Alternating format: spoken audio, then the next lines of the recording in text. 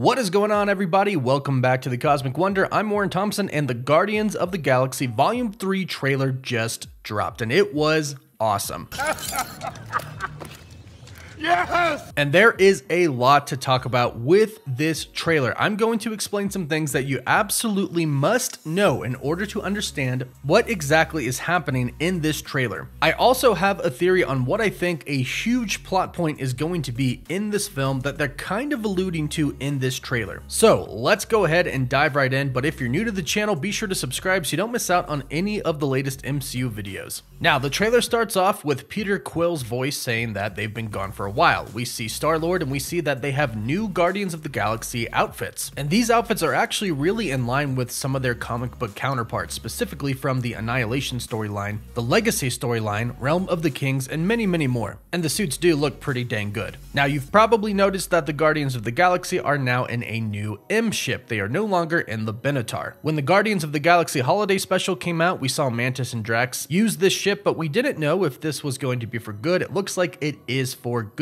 James Gunn, the director of the film, actually explained that the Benatar is still there, however, it is much smaller, so it looks like they just simply upgraded to a larger ship here. Now, Starlord says that the Guardians have been gone for a while, but no matter what happens next, the galaxy still needs its Guardians. Now, him saying that they've been gone for a while most likely is in reference to the snap. Remember, over half the Guardians team got snapped. Or if you're Gamora, you got directly killed by Thanos himself. So they were gone for that 5-year time span where everybody was snapped, with the exception of Rocket and Nebula. So now they're back. Also keep in mind this does take place after the events of Thor, Love and Thunder. So they've been back for a little bit now. But it's most likely that they're going to address some things that happened immediately after Avengers Endgame. Thor will probably be in this movie just a little bit, even if they only just show them dropping him off and going their separate ways and going to all of the different distress signals across the galaxy. Now, we've also learned from the Guardians of the Galaxy holiday special that the Guardians actually bought Nowhere. So these uniforms and this new upgraded ship comes with new territory here. They're trying to look more official because they are now the owners and leaders of Nowhere. They are turning around Nowhere. It's not just this big outlaw city in the middle of space anymore, but the Guardians are trying to get it in shape to be a good place where many people can meet and trade and do good business with each other. We saw Starlord handling stuff like this multiple times throughout the holiday special. But here's where things get interesting with the Guardians of the Galaxy 3 trailer. The new ship and the Guardians land on a new planet. It looks a lot like Earth. However, the inhabitants of this planet that looks exactly like Earth are all humanoid animals. The Guardians walk out of their ship and say they come in peace, and then a little sweet girl who looks to be possibly an Eye, maybe a lemur, tries to be nice and offers them her ball, in which Drax immediately picks up and plays dodgeball and chucks it right at her head. Now, this obviously leads everybody else to believe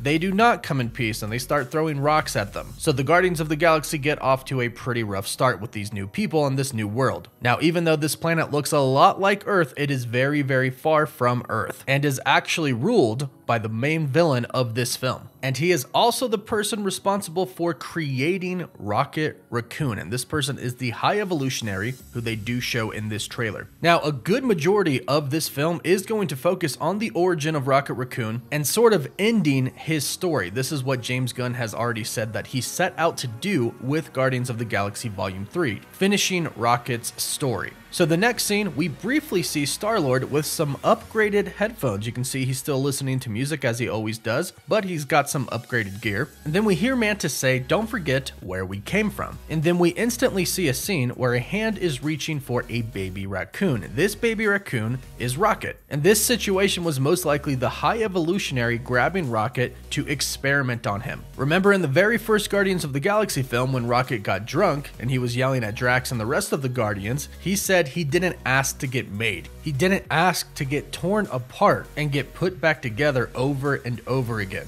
turned into some little monster. It's a very important scene that you need to remember. No one's laughing at you. He thinks I'm some stupid thing. He does. Well, I didn't ask to get made. I didn't ask to be torn apart and put back together over and over and turned into some little monster.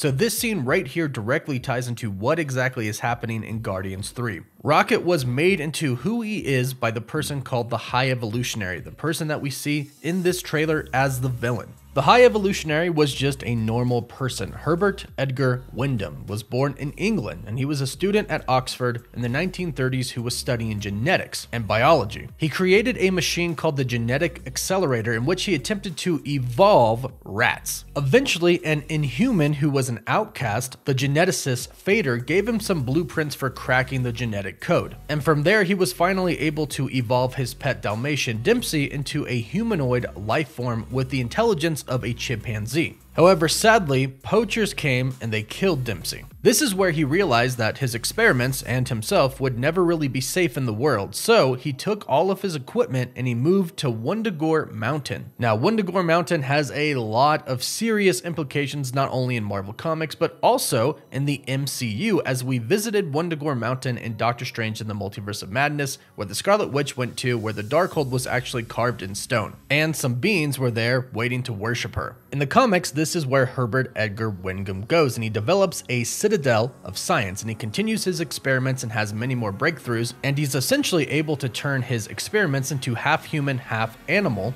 beings with very good intelligence. And he would go on to train his experiments in combat, and he called them the New Men, and they called him the High Evolutionary. Now, the story of the High Evolutionary and the New Man on Wundagore Mountain is pretty complex and very long, but essentially what you have to know for this trailer to understand what's happening in Guardians of the Galaxy Volume 3 is that the New Men and the High Evolutionary got attacked a lot. This led to the High Evolutionary building a protective armor suit, the suit that he's known for in the comics and the suit that we see in this trailer. Eventually, he decided the world was too much of a confining place for him, so he turned the Citadel of Science into a spaceship, took all of his experiments with him, and he left. And they eventually landed on a planet, and he created a counter Earth, a place just like Earth on the opposite side of the sun, in which him and his experiments, called the New Men, inherited and inhabited. And this is what we are seeing in this trailer, this new planet that the Guardians go to, where it has humanoid animal life forms, where in the background you can see that these homes and these streets and everything looks just like Earth. Now, it seems like Rocket Raccoon escaped. He was experimented on, torn apart, put back together again until he was finally able to leave the clutches of the High Evolutionary. And it seems like he had been running from the High Evolutionary and possibly the New Men for a very long time, but in this trailer we see him say he's done running. And right after he says he's done running, it shows us the High Evolutionary, implying that they are going to go after the High Evolutionary. Now, when he says that, in this scene, we can actually see in the background that a lot of stuff is on fire, it's in ruins, so it's safe to believe that he was attacked, him and the Guardians, by someone, most likely the High Evolutionary and the people who work for him, who I also do believe could be Aisha and the Sovereign, who is responsible for creating Adam Warlock, who we do see in this trailer, which we'll talk about in just a bit. Now, in the next few scenes, we actually see Gamora. Now, remember, this is not the same Gamora that the Guardians knew. Sadly, that Gamora is dead. Thanos did kill her to get the Soul Stone. However, 2014 Gamora came into our timeline and ran away. But of course, since Starlord was in love with her and the rest of the Guardians loved her as well, it seems like they all sought out to find her and did find her. Now, obviously, this Gamora does not have the same relationship with the Guardians that the other one did, because she only met the Guardians in Avengers Endgame for like a very brief minute, but she knows that Nebula is her sister and she knows that the Guardians do care for her. So it looks like Gamora is going to try and help them, or possibly even seeking out the High Evolutionary for reasons of her own. But we do see her with the Guardians of the Galaxy. We actually see the Guardians in some type of prison, and it looks like Drax was actually shot and just kind of hurt. Gamora and Mantis are holding him up. Starlord is in the background. It looks like they are trying to escape. Now, the High Evolutionary could have captured them and put them in this prison, and now they're trying to escape. We notice that we don't see Rocket Raccoon in this, so he could have finally got to them, or the Guardians could have finally found him, and he could have captured them, but is talking to Rocket Raccoon because Rocket is an escaped experiment. Now, there also is one other component to this film. Like I just mentioned, the Sovereign and Adam Warlock. At the end of Guardians of the Galaxy Volume 2, in the post-credit scene, we saw that Aisha was creating a new life form, a new being, and she specifically created this being in its cocoon to kill the Guardians of the Galaxy, and she said she will call him Adam. This is Adam Warlock, who we do see in this trailer fighting Nebula, or at least they are trying to make us look like he is fighting Nebula. Now here's where I have a pretty big theory. We know that from the events of Guardians of the Galaxy Volume 2, the Sovereign is after the Guardians. We know that they are all about evolution. We know that they actually don't birth humans anymore, they simply create them. The perfect example is Aisha creating Adam Warlock with this cocoon, and she said it's a new evolution for them. The Sovereign are all about perfection and evolution. That is exactly what the High Evolutionary is about as well. So I do think it's possible that the Sovereign could actually be under the control of the High Evolutionary. He is all about evolution, he is all about perfecting humanoid beings, and that is exactly what the Sovereign is about as well, so it just makes sense. Plus, they mentioned in the post-credit scene the Council wanted to meet with Aisha. The High Evolutionary could be in charge of the Council. We also have a scene in this trailer where the High Evolutionary is observing a woman running. Now she's running on something that kind of seems to be like a cat wheel or a hamster wheel. This kind of shows that the High Evolutionary does treat his experiments like animals. However, if we look at the woman who is running, she seems to be a human. Now I do believe he created her, so I don't think she's an actual human, but this shows us that he is creating life forms that aren't part animal. He most likely started by creating these half animal, half human life forms, but then moved on to more human life forms, like the Sovereign perhaps. So it is possible he could have created the Sovereign. This would tie the two stories together, the post-credit scene from the Guardians of the Galaxy Volume 2 and Guardians of the Galaxy 3. That's how Adam Warlock could fit into the High Evolutionary storyline. Now also keep in mind that Adam Warlock is going to be a villain, but he's probably going to turn good, much like he does in the comics. In the comics, he is actually a great hero. He's actually one of my personal favorite heroes from the comics, so I'm assuming at some point in time in this film, most likely towards the end, he is going to somewhat become good and eventually go on to become a Guardian of the Galaxy himself. But now going back to the trailer, I'm gonna say from this part on it gets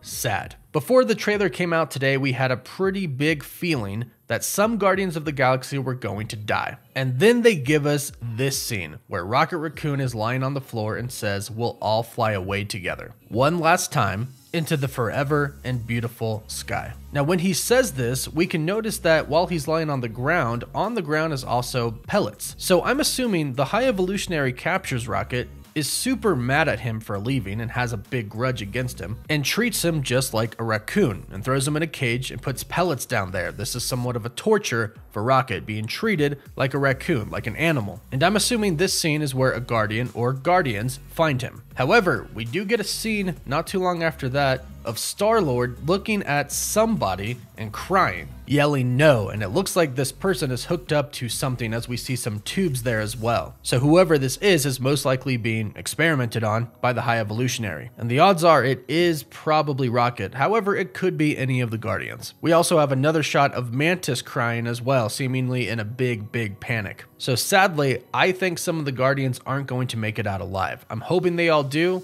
but I don't think they are. However, let's not end on a sad note. There is something really happy that happens towards the end of this trailer, and that is Rocket embracing Lylla. Lylla is Rocket's girlfriend in the comics. Much like him, she is genetically enhanced but is an otter. However, something truly cool is that this is not actually the first mention of Lylla in the MCU. She was actually name dropped in the first Guardians of the Galaxy. When the Guardians of the Galaxy are captured and the Nova Corps are running criminal backgrounds on them, we can actually see the associates of Rocket Raccoon are Groot and Lylla. This leads us to believe, especially with the way they embrace each other, that they have already been dating. And in the comics, they are the love of each other's lives. And it looks like they were probably both captured by the High Evolutionary at some point in time and were experimented on and genetically enhanced, which is how they're able to talk. So if this is about to be Rocket Raccoon's final moments, I am at least happy that he is going to be with Lylla once again, one last time. But let's hope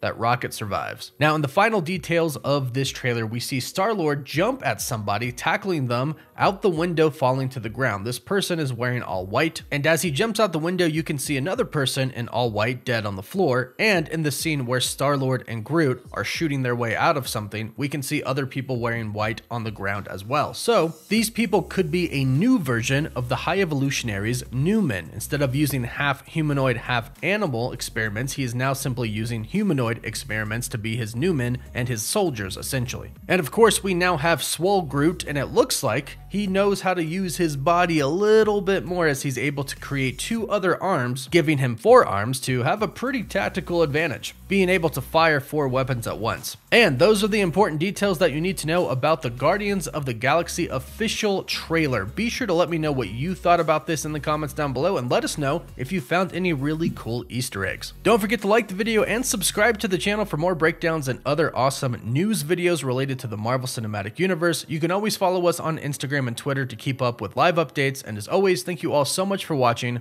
Woof woof.